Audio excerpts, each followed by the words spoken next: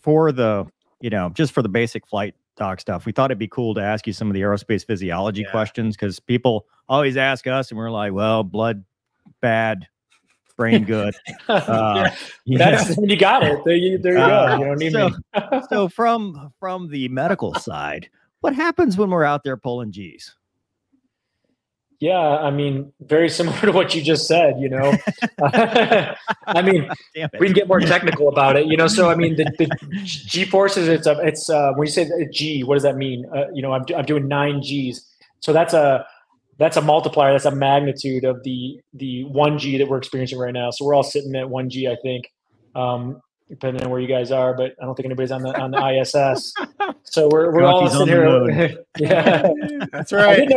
I didn't notice Gonki's the only one out of the 3 of us not celebrating Mustache March. I'm sorry to have to say that. I don't do mustaches anymore, man. And those of us that are in the guard reserve side, we got a little bit of extra going on too. The full beard march. Anyway, yeah. But yeah, so I mean, so when you're doing 9 Gs, you're actually 9 times the force of gravity that we're experiencing here. So obviously, our bodies did not evolve; they weren't designed to do well in that environment. So that's why we have to do certain things to try to remain conscious. Kind of just the basics of the way G-forces work. You have, at least the way we understand it in the medical world, is the G-forces act on our body in 3 different axes. So you have the X-axis, which really is going right into the chest. That's the one astronauts have to deal with, because they're in a seated position going directly up, and all those G-forces are transmitted directly into their chest from the front to the back. Then there's the Y-axis, kind of more like your yaw axis, which doesn't really, maybe plays a role more in like, you think of race car drivers when they go tight turn, they kind of get pushed against the door. And the one that you guys need to worry about in the fighter pilot world is on the Z-axis, right down the spine. And that's the most important one, though, because all of our blood vessels actually kind of move in that direction from the cranium down to the toes. And so when those G forces increase, that blood is actually getting heavier, and it's really challenging to keep it up to the cranium, so you may remain conscious. And that's where the G suit comes in and the anti-G straining maneuver. Yeah. So do astronauts have to worry about blacking out? Dumb question. They do, but the G tolerance is much higher in that direction in the X-axis. If you think about it, because it's displacing most of the blood. I mean, the heart does start to struggle a little bit when all the blood is pooling in the back of the heart, right? But the backside of the brain gets engorged as well. So actually, the visual cortex, the part of the brain that does vision and balance, are in the back part. And so that engorgement can cause some issues with those senses. But generally, your G tolerance is much stronger in that direction versus in that Z axis. No kidding. Yeah. Sorry, go ahead, dude. So I guess, G suits, right? G suits inflate. I'm old school. I flew with the old G suit that was not that great. Have you flown with the A-tags? Yeah. I've flown with both. Yeah. What does the A-tags do that because when I first started, we had the PBG, the pressure breathing under G, which was the helmet that would inflate and give you force, which we can talk about that, right? Your lungs. That's the other part of this about breathing under G. It's very hard to breathe under G once you let out that air. Yeah. There's kind of the 2 components. So there's the keeping the brain perfused. We call that the cerebral perfusion. And then there's the breathing component. Yeah. Because that pressure on the lungs, especially if you get behind it and you don't start off with full lungs, it's going to be really hard to inhale. And the lungs, if you ever look at lungs, like when we do our anatomy class, the lungs are just such fine little fibers, in film, between those little air sacs, tiny little balloons, just, hundreds of thousands, if not millions of them.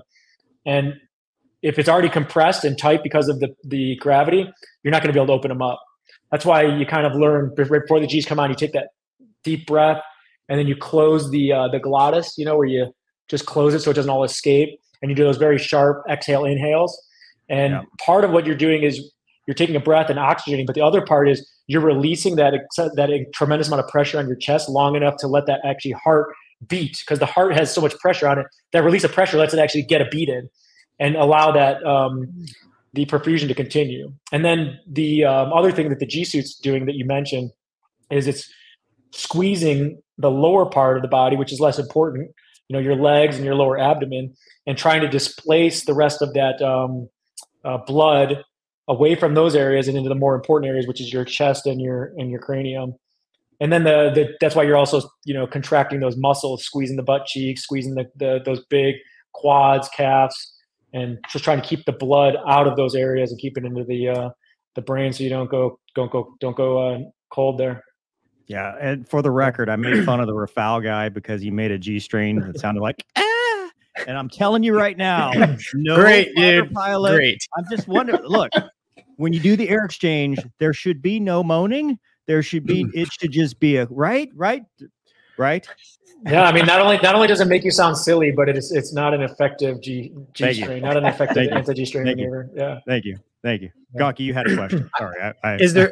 Is there any truth to different body types being more resistant to G forces? Like we always used to be like, so and so is 5 feet tall, smokes like a train. He can take 20 Gs. You know, is there any truth to any of that? Yeah, there's definitely truth to that. I mean, that's why when they do your centrifuge, they first kind of test your G tolerance. They specifically tell you don't G strain. Let's just see where you're at. And there's a wide range. And when someone starts to gray out, black out, and G lock from one person to another, and height is part of it because the length of that blood vessel from your heart to your brain is one variable. Some people may start off with a little bit elevated blood pressure, which I mean, bad in terms of long term, in terms of like heart disease and stroke risk, but that can actually be a little bit protective for the G lock. And so there's a variety of things that actually go into it. Yeah. So wow. Yeah, it's interesting. What's the ATAGs do? Why is that so much better, or is it that much better? I never flew with it, so. No, it is, and it's been a while since I've looked at the actual published data. I want to say, if I recall, and I have to look this up afterwards to see if I'm not saying anything inaccurate, but I think it gives you maybe 1 G more of protection than like the older kind of legacy suits. And part of it is that they have a full circumferential bladder around the legs, versus like the legacy suits had little compartments, and so there'd be little areas that weren't applying pressure. And then I think the other big thing is that I think the way it coordinates with the accelerometer and the actual avionics of the aircraft being able to deliver a more accurate increase in contraction versus like the amount of G's that you're experiencing. So I think it was those two things. They cover a larger surface area of the abdomen too, if I recall. So there were several different things that the ATAGs did that improved it. And I want to say it got you like maybe 1 G more of protection, but it's been a while since I was reading about that. I mean, you say that, but if your resting tolerance is 4 and you get another couple G's just from a normal G suit, and you get 1 more. I mean, now all of a sudden, you're a big difference. King Kong. Yeah. Yeah. Big difference. A lot. Yeah. I mean, you combine the improvement with the ATAGs, and then also the collision, the ground collision warning systems. What's the I remember I was at the auto GCAS. I remember when that was getting incorporated as well. So those two things combined have saved so many pilots. It's been really what does tremendous. Buckley have? Are they block 30s?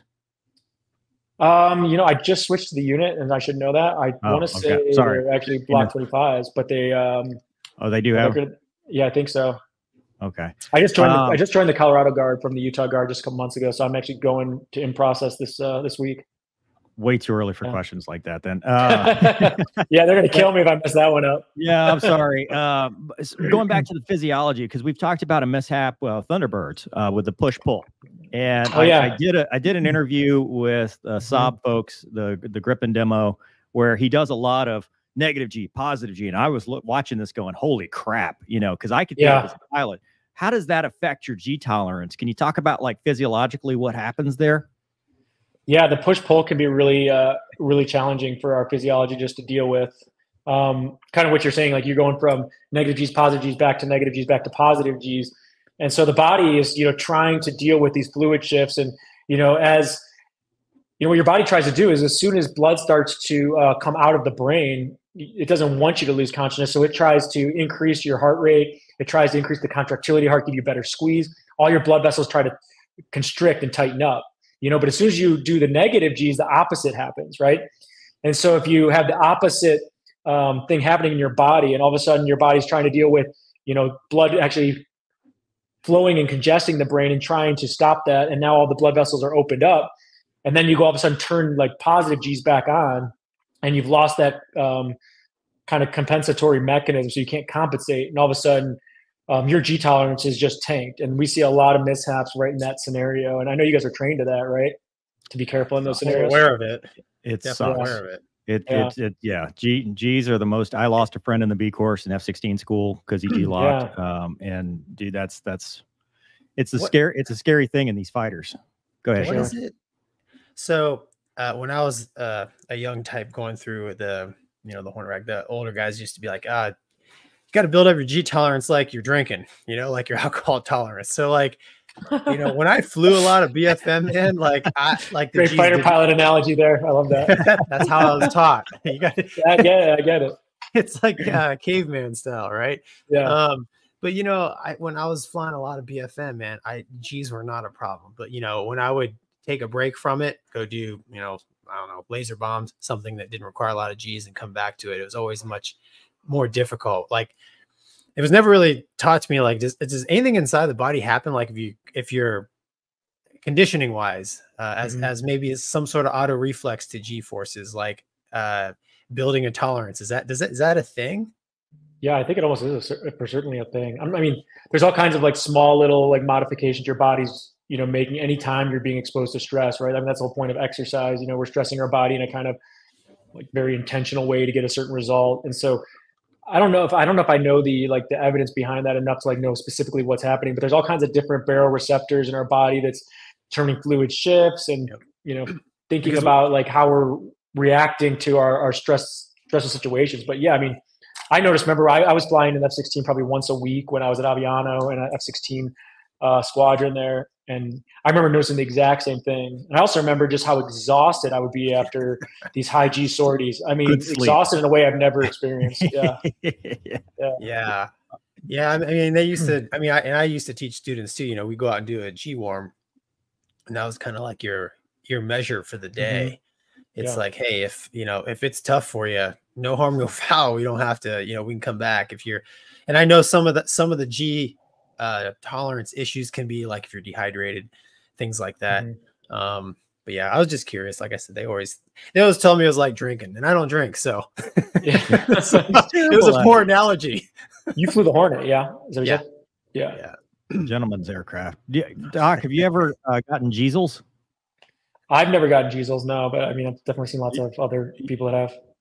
So that's what the capillaries rupturing, the small. Yeah. So I mean, you get them like a lot of times in like the back of the arms, because if you think about when you're sitting like this, all that blood pools there, or in the back of the thighs, anywhere that the blood would pool. Yeah. And then those capillaries are so tiny, they get overwhelmed. They just start to burst. Those are tiny little bruises. That's what they call them. The medical term is petechia.